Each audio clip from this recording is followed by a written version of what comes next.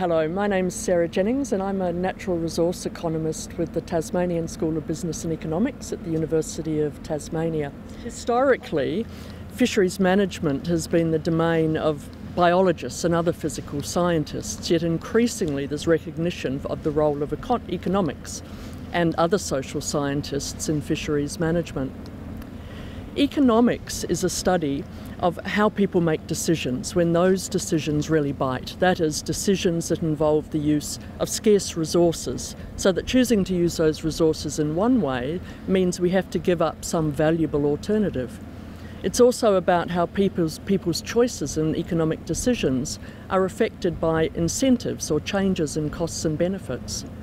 It's also looking at how institutions and rules and social norms affect the behaviour of individuals, and how we can design institutions that coordinate individual behaviour, which can often be self-interested, in a way that uses those resources in the best way from society's point of view.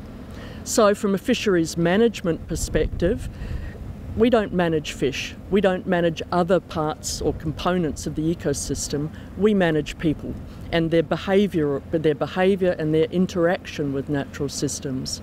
So if we don't understand how people behave when put in an economic context, when they're faced with economic decisions about how to use resources, we're going to continue to be surprised at the way people behave and the outcome of fisheries and marine management policies.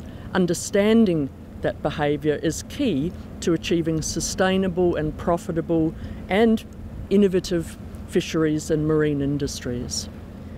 I've been lucky enough over the last 5 or 6 years to lead a major project aimed at building economic capability in fisheries economics. The project is funded by an organisation called the Fisheries Research Development Corporation. The FRDC, as it's known, represents a co-funded collaboration between two stakeholder groups, the Australian Government and the Australian fishing industry. The role of the FRDC is to plan and invest in fisheries research, development and extension in the Australian fishing industry. About 6 years ago, the FRDC took what I think was a very far-sighted decision to invest in building capability in fisheries economics in Australia. The FRDC took this decision for two reasons.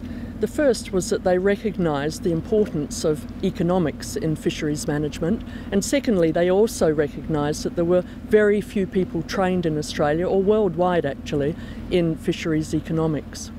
The three pillars of the project are firstly to develop short courses for managers and industry.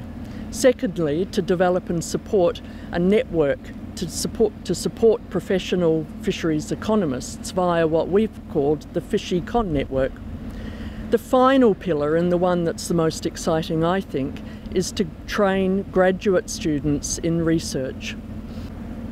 To date, we've had about 8 students studying PhDs, Masters and 1 honours student who's already graduated or are in the process of graduating. We've got 4 in train, and we've got 3 new starters, with 3 projects just having been approved by the FRDC. It's been particularly exciting to see the spectrum or the range of projects that the FRDC have been willing to support.